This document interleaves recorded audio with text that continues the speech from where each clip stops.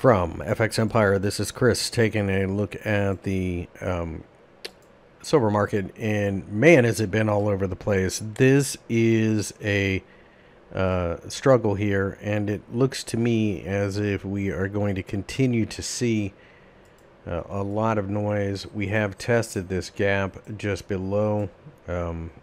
We've tested the sell-off point, and at the end of the day, we're forming a much more believable body. Remember, liquidity was almost, very thin during the trading session. So with that being the case, I think it does make sense that, we had these wild reactions due to that coronavirus lockdown in the UK. The US dollar spiking the way it did was the culprit here.